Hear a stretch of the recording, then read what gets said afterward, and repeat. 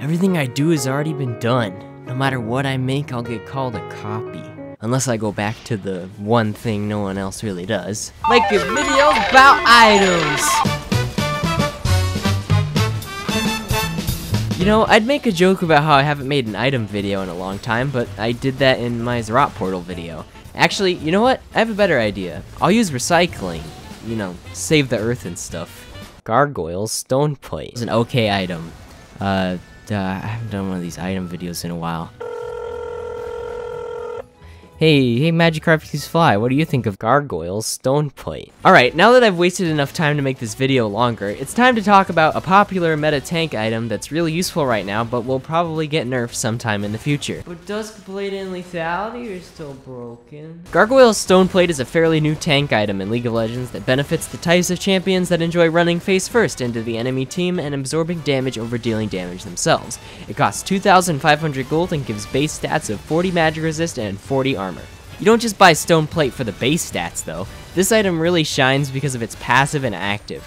The passive is called Stone Skin, which is not to be confused with the Hearthstone card Stone Skin Gargoyle. Shout out to the 2 people who still play Hearthstone. Ooh, Hearthstone. If 3 or more enemy champions are nearby, Stone Skin grants an extra 40 armor and 40 magic resist, allowing the user to survive longer during team fights. You know what they say, keep your friends close and your enemies closer.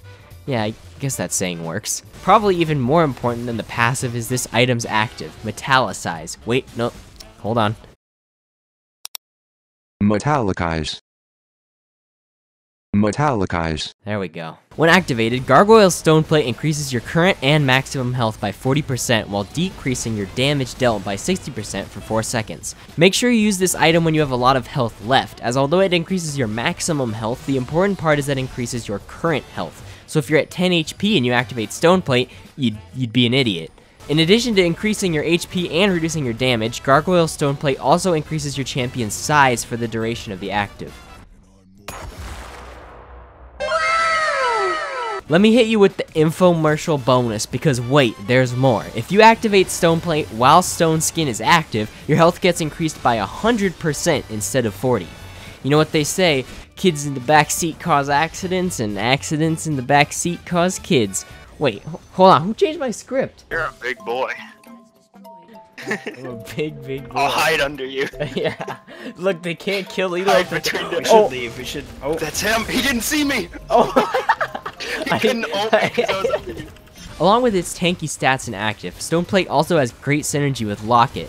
Because Locket's shield gains extra percentage based on the caster's bonus health, activating Stoneplate immediately before using Locket during a team fight gives your team a shield bigger than this banana. That's a big banana.